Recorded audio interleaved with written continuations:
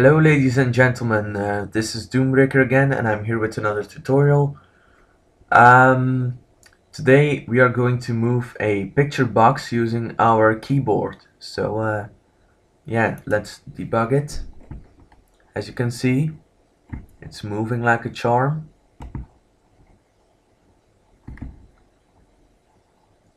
Yep, so that's pretty cool.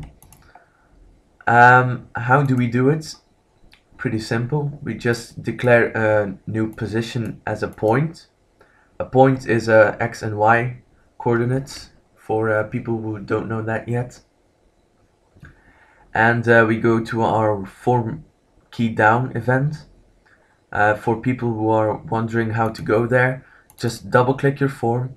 It brings you to the form loads event. Go to this drop down section and go to key down, which will bring you to this code. And just typing select case e.keycode. Case, the key is Z. So Z, Q, S, and D are the keys that I use instead of WASD because I use an AZERTY keyboard.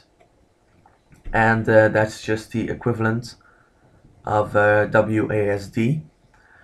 So we say keys.z, and if we remove this, you can see that you have a choice of all the keys possible, but I'm gonna use Z.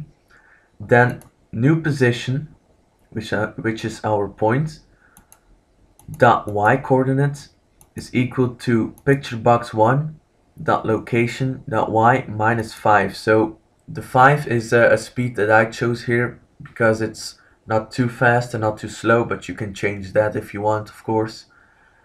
And we just do that for Q.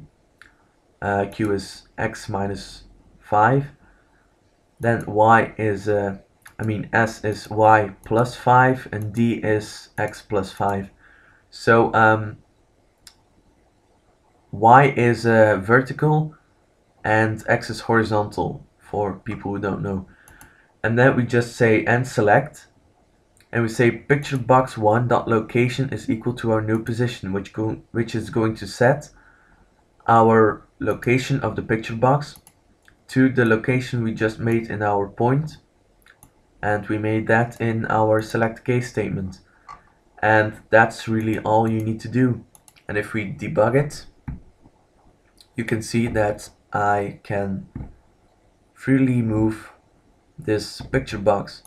So if I would want this to be I think it's up, the up arrow key. Yeah, let's change this to left and this to down and this to right. So if I debug this, I should be able to move the picture box with my arrow keys. Yep. So as you can see, it's really simple. You can also use this with buttons. You can use this in whatever way you want. So if you want to change the location of a picture box, always use a point and change that point. So yeah, that's it, guys. I see you all next time. Remember to like the video if you like it.